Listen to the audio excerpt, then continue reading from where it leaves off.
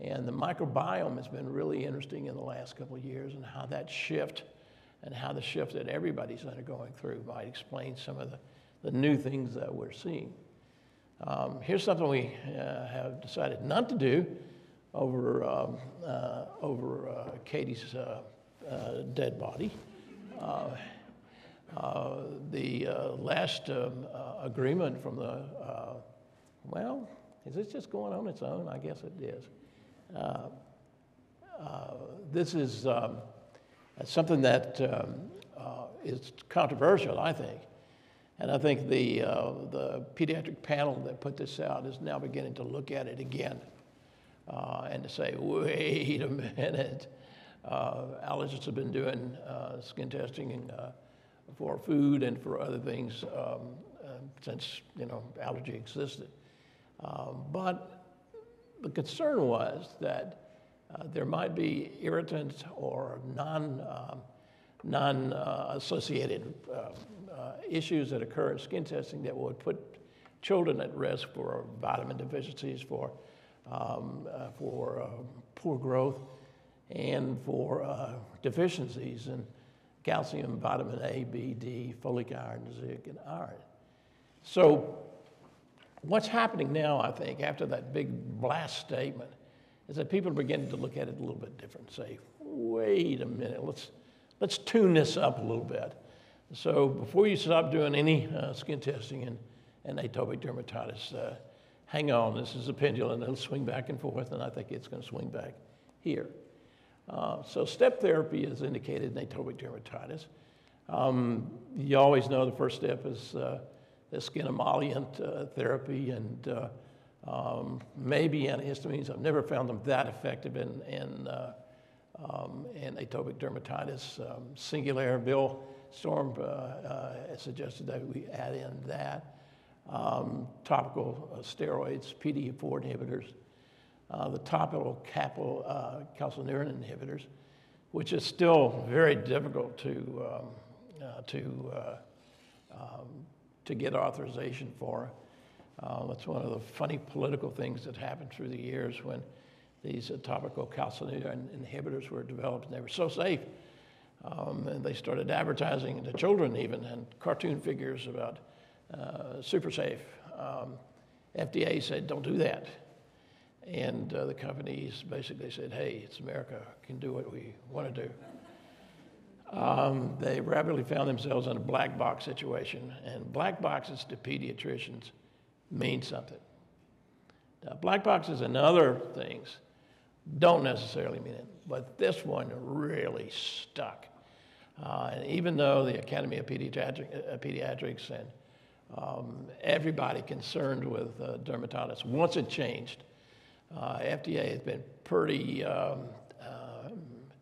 difficult about taking some of the warnings off of these, and therefore it's been very difficult to get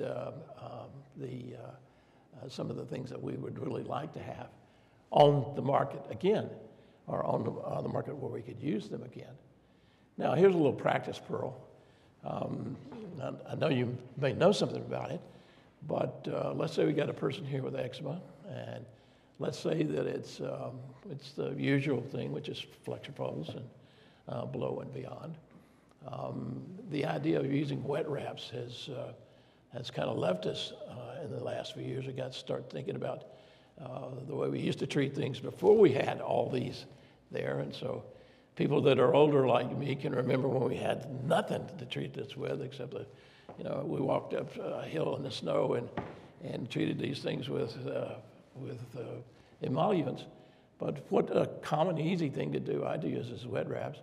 I'll take a pair of socks from an individual and Vans socks, white. We'll come in and we'll cut some loops out of that, like a sweatband, soak them, and put them over these areas. And we'll do that 2 or 3 times a day, before school, after school sometimes, before bedtime. It works. The problem with eczema is not enough water in the skin, so one of the ways is to put water back. But it's a hard thing to do sometimes. We used to use things called zoot suits, it was like a reverse scuba suit. And at the last hope, we'd hospitalize children and put them in wet wraps in the hospital. You never hear about that anymore, but those were things that we did before the day.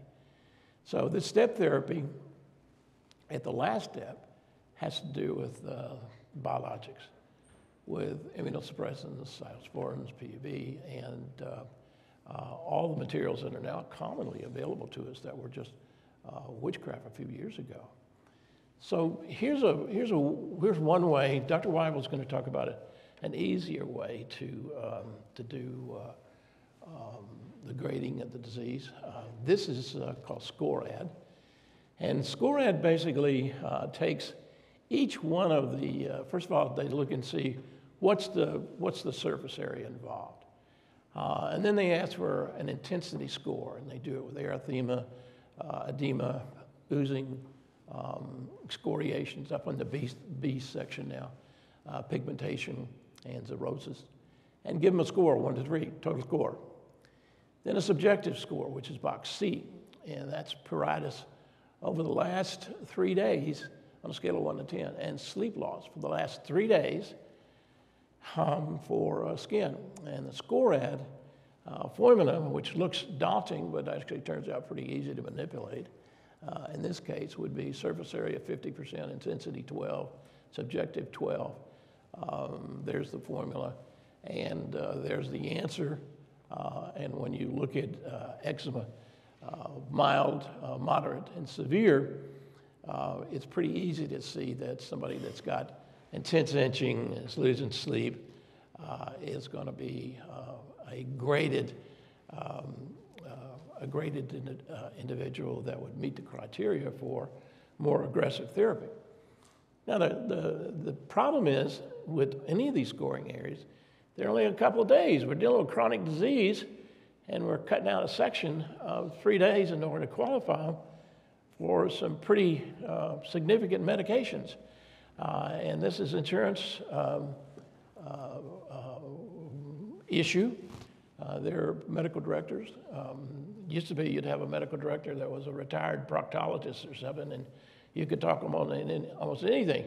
But now they're getting pretty tough, and they want specific lines. And when I take over Blue Cross Blue Shield's biologic thing in the next couple of months, it's my next career, then I'll change all this. We'll see. So interleukins are the first thing. What is an interleukin? Well, that's what it looks like. That's kind of difficult to grasp, right? I mean, it's a mass of proteins. There are a group of cytokines, secreted proteins, signals that are expressed and secreted by white blood cells, as well as some other blood cells. The human gene encodes more than 50 of these. We know a lot about probably half of them, but the term interleukin was accepted from inter as a means of communications, leukin, deriving from the fact that many of these proteins are produced by lymphocytes and actinoleukocytes. Okay, now if you say that 14 times in a row, you'll pick it up. What is an interleukin? Basically, interleukins are just messengers. They're telling the immune system what's wrong, what to do. There are very few states where there have been an absence of leukotrienes analyzed. I mean, there are plenty of hyper immune systems, but not many low ones. So I've chosen to simplify this as I usually do and say that interleukin-4 and interleukin-13 are the ones that we're going to be looking at today. And these are nasty guys that we try to stop or that we think about. So next time you think about an interleukin, you can think about those old concepts. And there are lots more here that are running around in the background that we don't even know about. Interleukin 97, there's only been 50, maybe just 3,000 of them. We'll learn, by the way. But interleukins in atopic dermatitis are considered to be an issue because they're high. So you can measure interleukin 4, 13, 17, 22, 31, 33 right now, and there are probably 15 more that are in various stages. You'll find them high in atopic dermatitis. You'll find increased inflammation, and that contributed to barrier dysfunction and, of course, to itch. So the goal was to try to produce something that would inhibit the action of these materials. And it's not really very difficult. In fact, you know, you can go on the internet today and buy interleukins. Harvey, you've been going about immunizing yourself to, you know, animal products and things. Here, buy you some interleukins, you know. They're for sale. You know, they come in all varieties. It's already been worked out. Now, getting a drug out of that's another story. Of course, you don't have to worry about those kind of RB things, you know, so you can go ahead and inject yourself with stuff. Okay. I should laugh. I mean, we do stuff to ourselves all the time that are crazy. I mean, when we were trying to find the mechanism of Xolair anaphylactic reactions, I froze it, injected it in myself,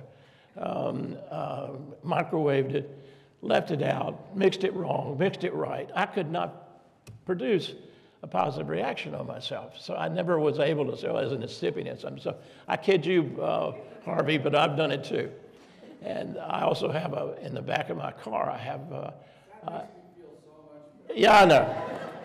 I figure it would feel vindication, you know.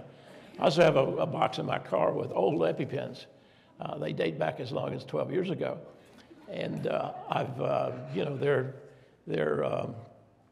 they're in the car, they freeze, they boil, and it's a big summer activity. It used to be in my clinic.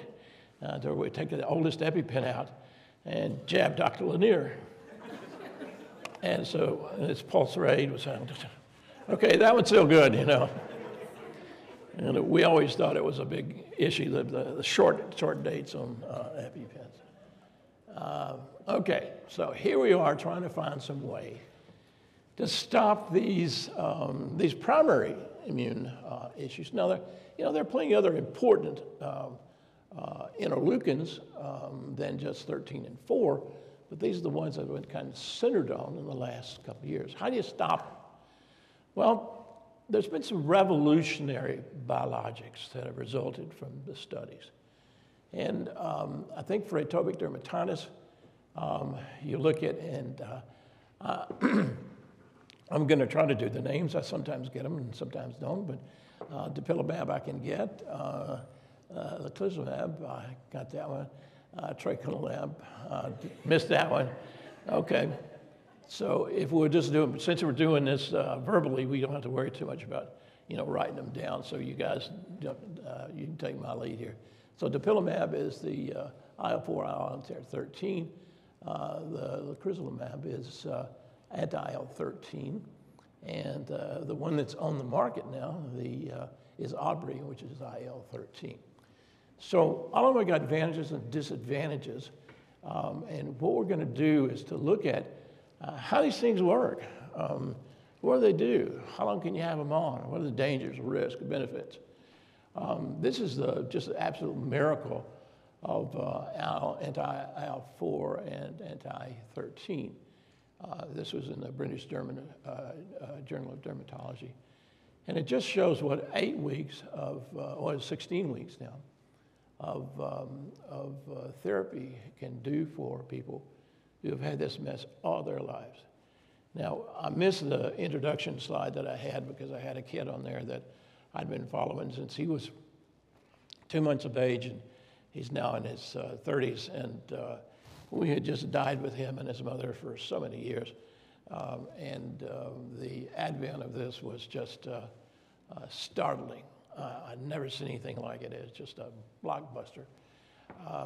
In fact, it was so good that it just revolutionized our thinking. So you've all seen the studies of IgA, EASI, BSA, sleep, POEM. Those are all measuring scales, and they just drop like a rock. So these are the kind of things that we really are used to seeing. I used to have children, women that would learn how to use steroids. They'd save them till they were going to graduate or have their photographs taken, or if they were getting married.